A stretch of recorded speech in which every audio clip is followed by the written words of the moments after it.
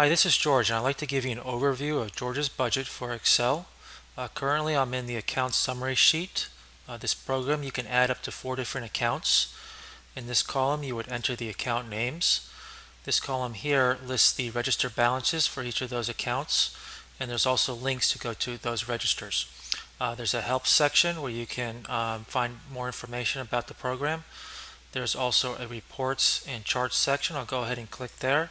And here you can run various reports and charts of different periods of time.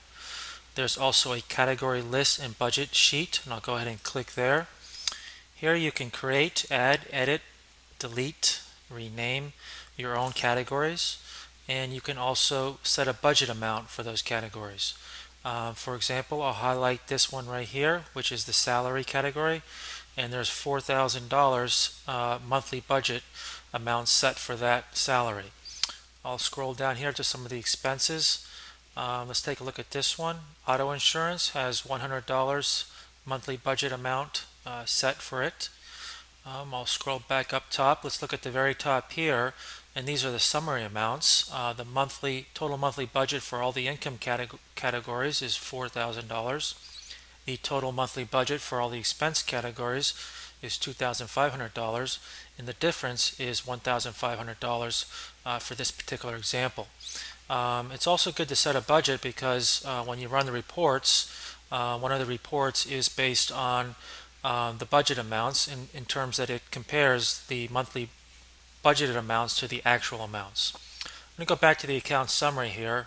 Let's take a look at this particular checking account. I'm going to click the Go button. Right now we're in the register, and as you can see, this particular register has a $5,300 balance. Up top here there's several macro buttons. The ones here to the left and the recategorize button basically perform various functions within this register. The 4 buttons here in the upper right hand side basically are navigational buttons that will take you to other parts of the program.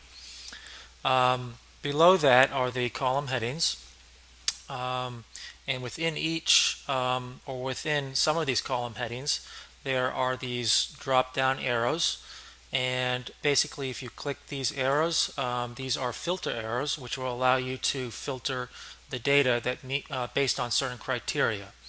Okay, so for example, let's say that I wanted to filter these transactions that are in here in this register and just display transactions that have let's say mortgage in the category field.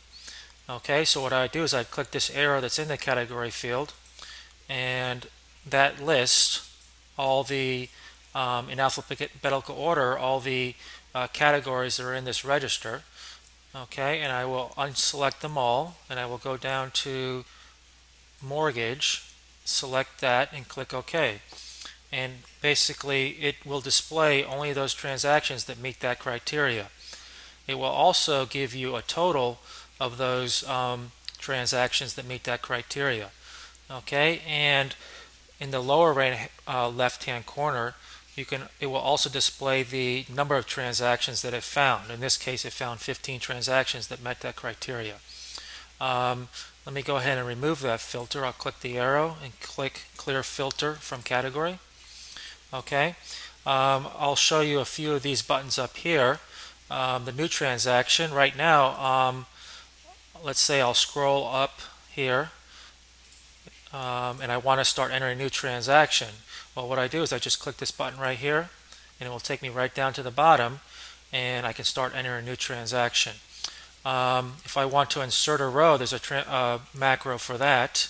Let's say I want to insert a row right above FPL here, that transaction. So I'll select that cell, click insert row, and it will insert a blank row, and it will also let me know that there's missing data in that row. Okay, up here where the balance was, it says check balance column. Okay, so it's letting you know that something below here needs to be fixed. Alright, I'll go ahead and delete that, and I'll use this macro to delete the empty row. Okay, and I'll click that, and it basically will remove that empty row. Another macro that's really helpful is a recategorize macro. I'll go ahead and click that.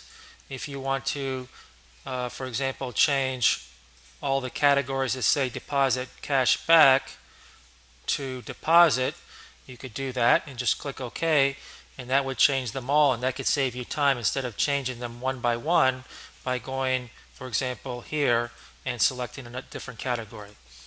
All right, so the sort by date macro, that's also helpful. Let's say that you enter a new transaction down here, and let's go ahead and do that. Let's enter another transaction. I'll click Insert Date, and for purposes of this macro recording, the current month and year is March of 2009, and the current date for this recording is March 26, 2009. So when you insert a date, it displays the current date, and also you can choose plus or minus 30 days from that date. I'm going to choose the 24th, okay, for this particular transaction. It was going to be Hess gas station, and the category is automobile, auto, gasoline, and these are the same categories that you create in the category list. And then the amount was minus 50. Okay, so if you notice that as I was doing that, it was prompting me to what to enter. Okay, now let's say that notice that these are not in order, 25 and then 24. That's where this sort by date comes in handy. I could click the sort by date, and you will see that it will move it above the items dated 25th. So we'll see that this moves up here. So I'll go ahead and click sort by date, and it will shift that right up there. Okay, so that's a great feature. The last thing I want to show you is the split transactions. If you look up here, the column headings here, the last two are called split group and split itemization off by. The split group is a number that's assigned to the split transactions. In this case, this particular split transaction is assigned number 13. Okay, so there are 3 items that are tied to that one split transaction. This was a particular purchase. I'll highlight this on 325 at Costco for $100. It's entered as a negative because it's an outflow, and outflows are entered as negatives here. Also, I used just one column for amounts and not 2. It's also identified by split in the category column. What below that are the split itemizations. Okay, those are a breakdown of that $100. $80 was spent on groceries. 20 of that was spent on household cleaning products. So that's really helpful when you run your reports. It's a better reflection of how you spent your money versus just putting all $100 towards groceries, for example. One other thing that's nice, if I take that minus 20 and I change that to 0, it will let me know that the split itemization is off, and I still need negative $20 to get this to balance. So it helps you allocate the money as you're doing the split. So I still need negative 20, and I'll enter that in there. Okay, and so it helps you do the split transactions. If I scroll up, you can see here's another split transaction. Okay, and that's split number 12. So you can easily identify them in the register. Let me quickly run a report here for you. I'm going to run actual expenses versus budget expenses for this month, and I'm going to go ahead and click go. Don't forget that this month, the current month for this purposes of this demonstration, is March of 2009. Okay, and you will see here the budgeted is the light blue, the actual is the dark blue, and it compares your budget that you set. And for example, restaurant and dining, you can see that we went over budget.